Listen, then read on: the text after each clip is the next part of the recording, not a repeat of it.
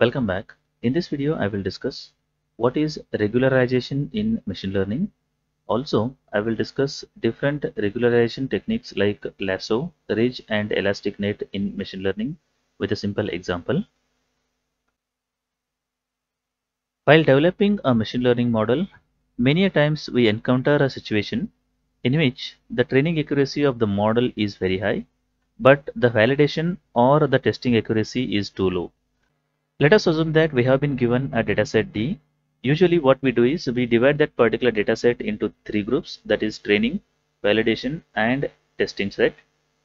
Let us assume that the model whatever we have built, that is working perfectly fine on the training data, but it is working poorly on validation or the testing data. Such a situation is known as overfitting in machine learning domain.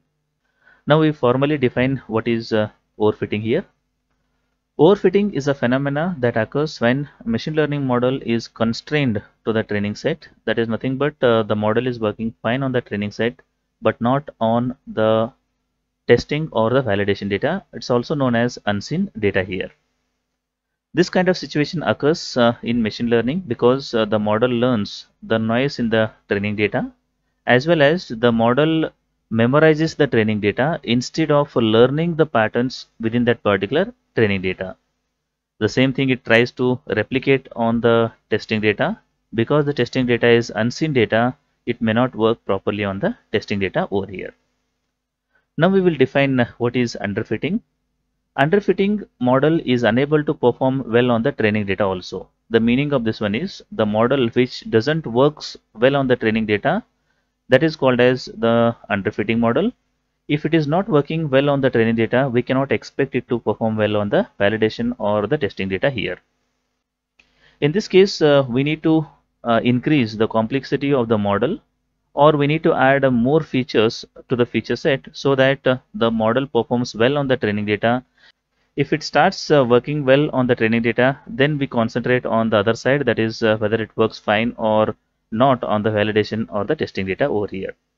These are some of the examples for the underfitting, overfitting, and the appropriate fitting here.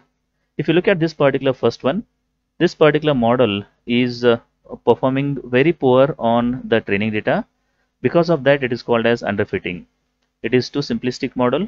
Many of the examples were classified, or you can say that incorrectly classified over here. So that's the reason it is called as the underfitting here. When you consider this particular model has learned too much in this case. It has very, you can say that the sharp edges, or you can say that the hyperplane. Because of that, you can say that it is a overfitting situation. It is trying to memorize the training data rather than learning from this particular training data over here. When it comes to this particular example, in this case, the model has learned a bit. There are few misclassifications are there, but it is, you can say that the appropriate fitting for the given training data over here. Now we will define two more very important terms. One is called as bias, another one is called as variance here.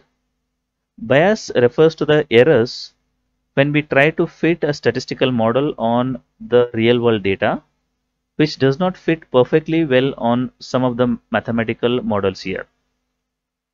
Let us say that we have chosen a very simplistic model to fit the given training data. Many times what happens is the model is unable to learn from the patterns in the given data, hence perform poorly on that particular data. Such a situation is known as the high bias here. That is nothing but whenever we have chosen a very simplistic model, it may not perform well on, we can say that, the training data. Such a situation is known as the high bias over here. The second one is variance. Variance implies that the error value that occurs when we try to make predictions by using data that is not previously seen by the model. That is nothing but the variance implies to the uh, testing data, or you can say that the validation data, because testing and validation data is unseen data over here. There is a situation known as high variance, that is the model is not performing well on the testing, or you can say that the validation data, because the model has learned noise in the data over here. These are the two examples for high bias and the high variance here. In the first case, we have chosen a very simplistic model, that is nothing but the linear regression. In this particular case, many of the examples were not fitted properly here. So definitely we will get maximum error on the training data. Such a situation is called as underfitting as well as high bias over here. When it comes to second one, the model is trying to learn too much from the training data. Because of that, such a situation is known as overfitting here. It's also known as high variance over here. Finding a proper balance between these two, that is high bias and high variance, is also known as bias variance trade-off. That is the very important part of machine learning model here. Now we will discuss what is actually regularization in machine learning and what are the different techniques to achieve regularization in machine learning. Regularization is a technique used to reduce the errors by fitting the function appropriately on the training set and avoiding the overfitting over here. So what we do here is we will try to fit our model on the training set appropriately in such a way that we avoid overfitting in this particular case. So there are mainly three regularization techniques are available. One is known as Lasso Regularization, also known as L1 Regularization. Second one is known as Ridge Regularization, also known as L2 Regularization. Third one is known as Net Regularization, also known as L1 and L2 regularization in this case. First, we will try to understand the lasso regularization here. Lasso regression is a regression model which uses L1 regularization technique, which is known as least absolute shrinkage and selection operator regression. In this case, we add absolute value of magnitude as a coefficient of a penalty term to the loss function. Whenever we build any regression model, we will get the error term. That error term is also known as the loss function in regression terms. So what we do in this lasso regression is we add absolute value of magnitude as the penalty to this particular loss function so that we can reduce that particular loss on the training side as well as we can say that on the testing side over here.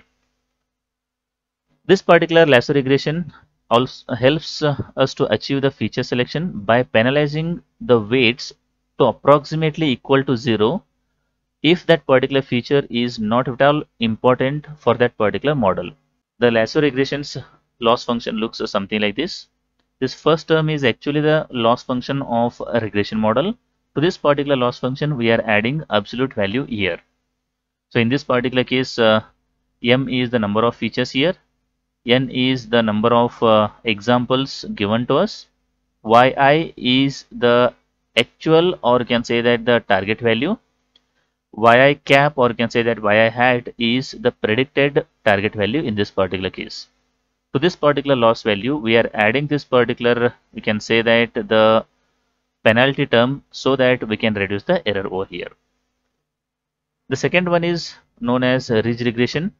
Ridge regression uses something called as L2 regularization technique. Ridge regression adds squared magnitude rather than adding absolute magnitude to the coefficient function as a penalty here. So it looks something like this. This is the original loss function. To this particular thing, we are adding the squared magnitude over here. Coming back to the last one, that is elastic net regression. Elastic net regression is the combination of both L1 as well as L2 regularization. We add these two L1 and L2 proportionately with the help of another hyperparameter. You can say that alpha over here. The cost function looks something like this. This is the original cost function. To this particular thing, we are adding the first one is you can say that absolute weight here, and this is the squared magnitude or the weight here. And we have added one more hyperparameter in this case, that is 1 minus alpha, and here we have added alpha here. So alpha can be any value in the range of 0 to 1. If alpha is equal to 0, we have something called as the lasso regression.